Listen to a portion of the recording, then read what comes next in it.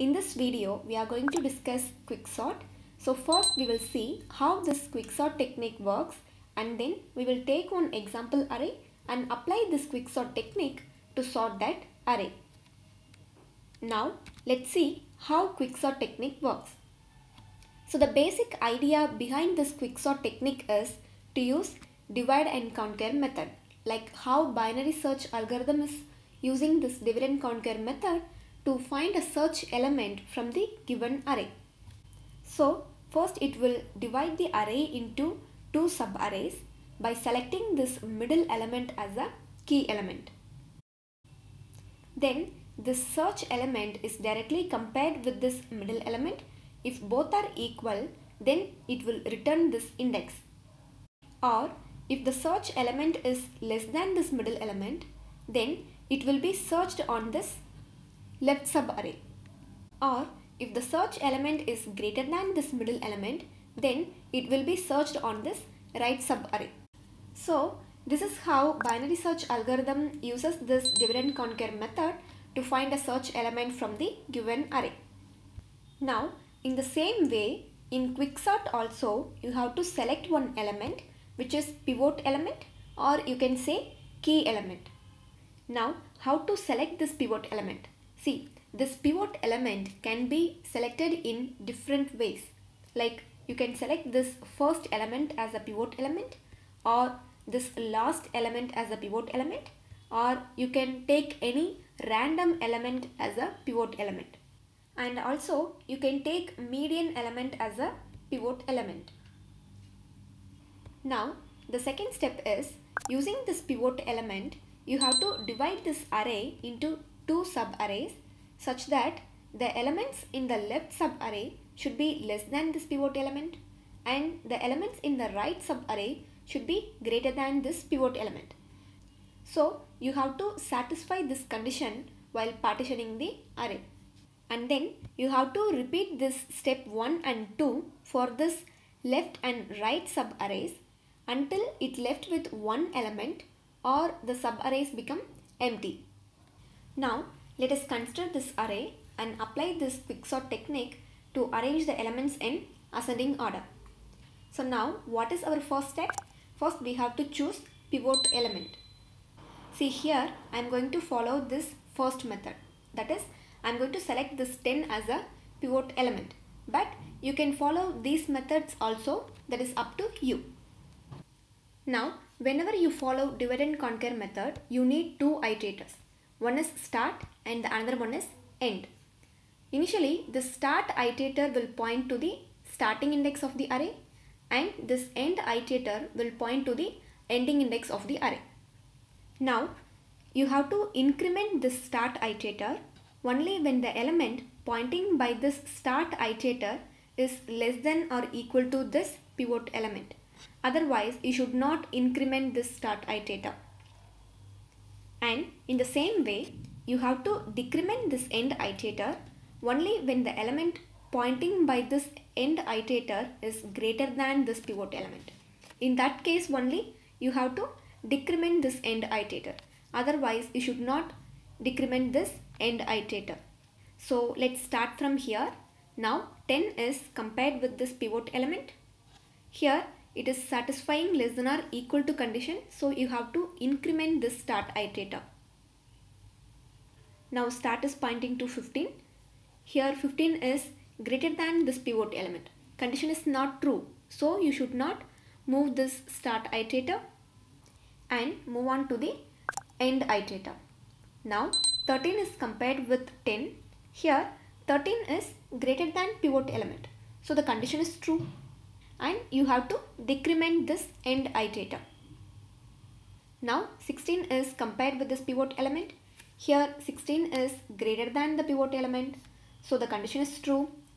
You have to decrement this end iterator.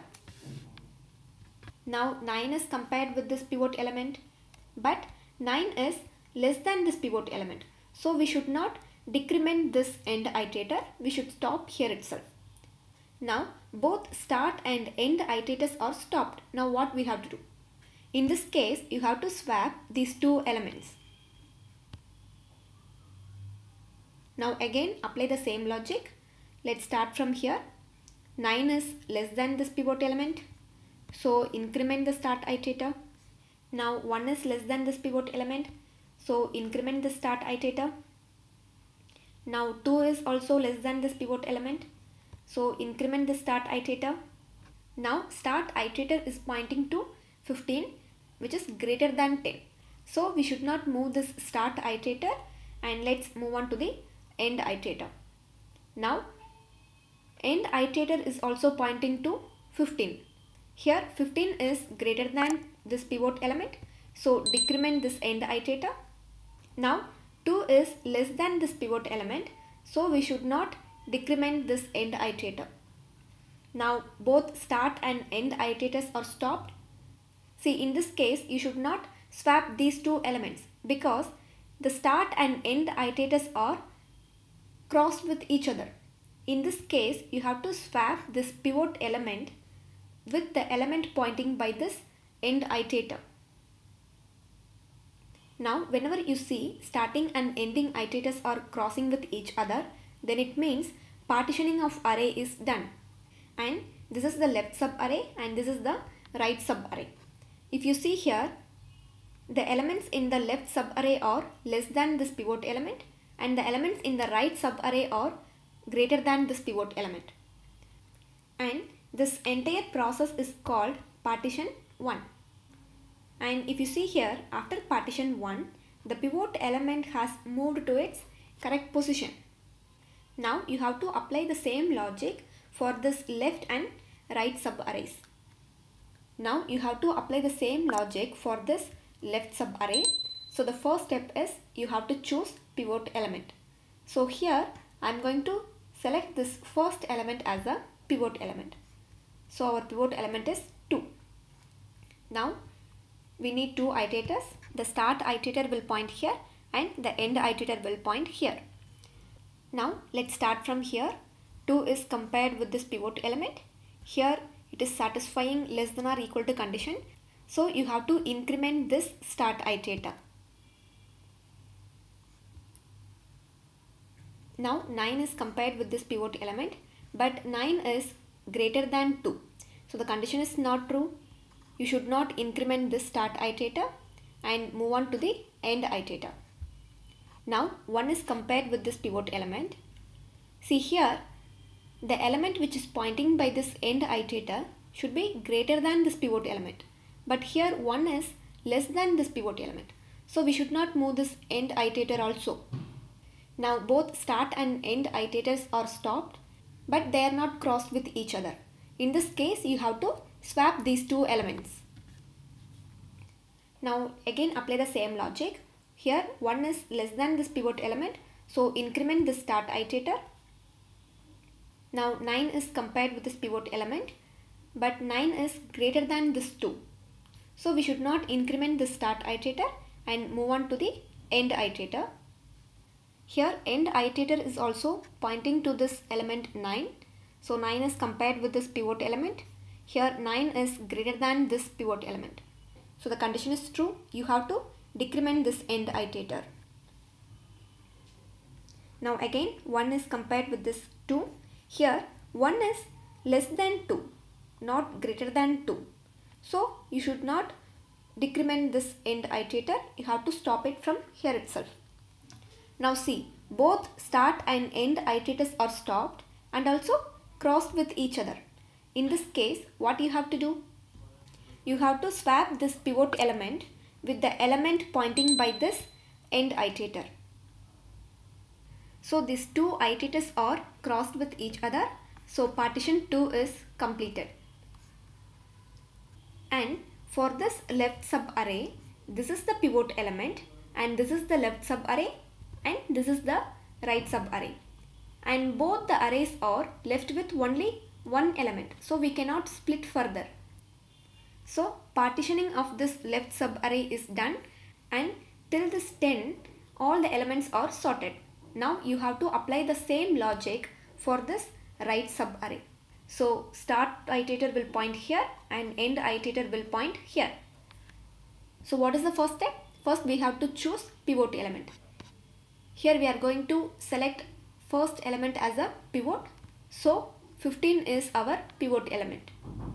Now 15 is compared with this pivot element. So the condition is true. We have to increment this start iterator. Now 16 is greater than this pivot element. So we should not increment this start iterator. Let's move on to end iterator. Here 13 is less than pivot element. So here also condition is not true. We should not increment this end iterator. Now both start and end iterators are stopped, but they are not crossed with each other. In this case, you have to swap these two elements. Now again follow the same logic. 13 is compared with 15. Here 13 is less than this pivot element. So increment this start iterator. Now 16 is compared with this pivot element. Here 16 is greater than this pivot element. So condition is not true. We should not increment this start iterator. And let's move on to the end iterator. Now end iterator is also pointing to the element 16. Now 16 is compared with this pivot element. Here 16 is greater than this pivot element. So the condition is true. Decrement this end iterator. Now again 13 is compared with this pivot element. Here 13 is less than this pivot element. So we should not decrement this end iterator. Now both start and end iterators are stopped and they are crossed with each other. In this case, you have to swap this pivot element with the element pointing by this end iterator. So these two start and end iterators are crossed with each other. So partition 3 is completed.